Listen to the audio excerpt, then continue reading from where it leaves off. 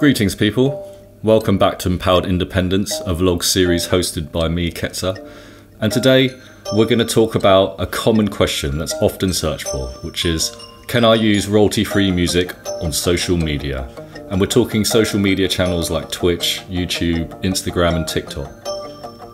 Obviously, the royalty-free element is attractive for those wishing to monetize their content and not have to pay royalties for the music they've used. This, however, does not necessarily mean the music is free to use as you please. There are different things to take into consideration before using any music, even if that music is royalty-free. Royalty-free does not mean copyright-free, and it's important to avoid any legal issues to firstly respect the wishes of the music artist and/or copyright holder by understanding the various requirements of licensing royalty-free music for your videos and projects. Let's create a checklist for content creators wanting to use royalty-free music on their social media channels. Number 1, check the license of the track you want to use.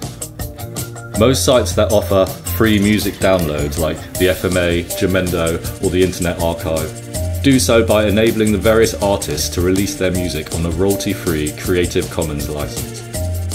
However, there are 6 different CC licenses that allow different levels of use. It's definitely not just, I can use this if I give attribution. It is therefore essential to check the specific CC license for the track you would like to use and gain a good understanding of these licenses. You may be able to use the track, you may not. It all depends on the CC license. There's a thorough CC license guide on the FMA website, which I will link below. Number 2. Can my project be considered commercial or promotional? Think about your project. Is it commercial, promotional, or linked to an organisation or company in any way? This will affect what track you're able to use.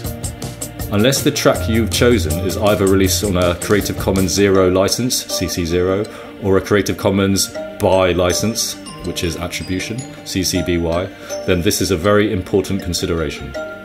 For example, if you use royalty-free music on your YouTube channel, and your intention, like most, is for your channel to grow and become monetized, then this would be considered commercial use.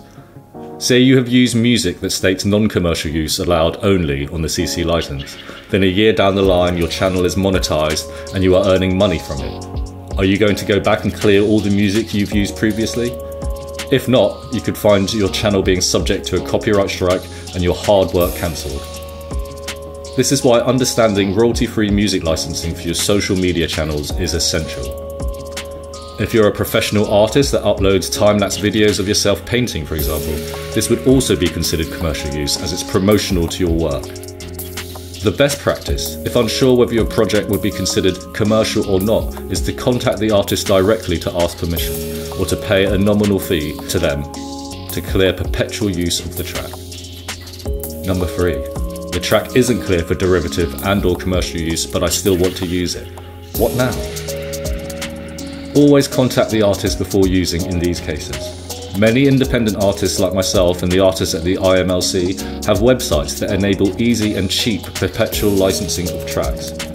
We've centralised a licensing library of over 2,000 high-quality tracks from independent artists at the imlcollective.uk. That's easy to become an annual member of and use as much pre-cleared and licensed royalty-free music as needed within the membership year.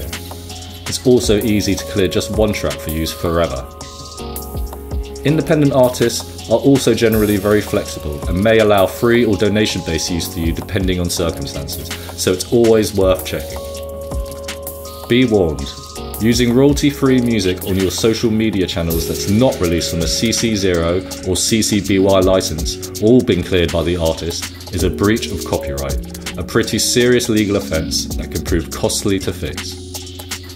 So all in all, royalty-free music can be used on your social media channels if the music is released on a license enabling you to do so for free, or you've received permission or bought a perpetual license from the copyright holder of the music. Companies like ours, the imlcollective.uk, have simplified this process. For a small fee, content creators are able to license quality, royalty-free music to use in social media channels and beyond without fear of copyright infringements. Come check out our services. So I hope you found this useful. We'll be updating our vlog more regularly in this next year, so please come back and join us for the next one. But until then, peace.